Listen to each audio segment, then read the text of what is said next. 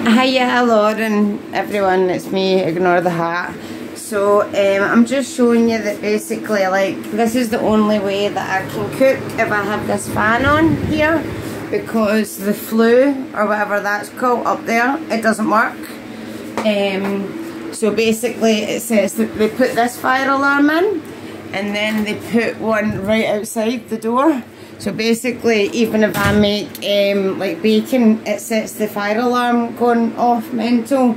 So you can see the damage caused there and down there by the flood. That was all caused by the flood as well. The warping and the laminate, all that was caused by the flood. You can sort of see that as well. There's more in there that I'll show you later on. I just wanted to have a quick video to show you this is the only way I can make my dinner. Do you know what I mean? Because otherwise the fire alarm will go off, so that's no way to make your dinner, you know what I mean? There should be, it's a fire hazard apart from anything else. So yeah, also the state of the windows, you know what I mean? Like, all that yellow on them, but like I'm losing so much heat, like every single one of them's broken. That was all water damage. The whole flood was all, look, that used to be yellow, look at the colour of it now. So that was all, again, water damage, and then just the weather with the, you know, it coming in, because all of these windows basically are, you know, not very good anymore. They might have been 50 years ago or whenever they were put in, but they're not doing their purpose anymore. As you can see, just like stuff like that, you know what I mean? I'm losing, I mean, that yellow looks disgusting, but I'm losing so much heat. And that this is just the kitchen. I've got a million other windows to show you.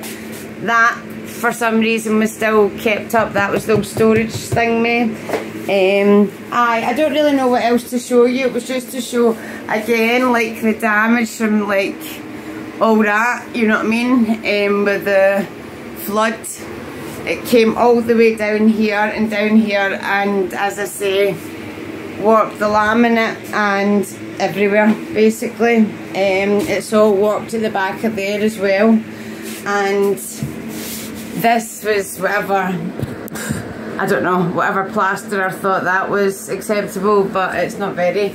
And I got a guy in years ago to paint the ceiling to stop this happening, and he actually kind of tutted at me when he came in and just like did one layer of paint and walked away.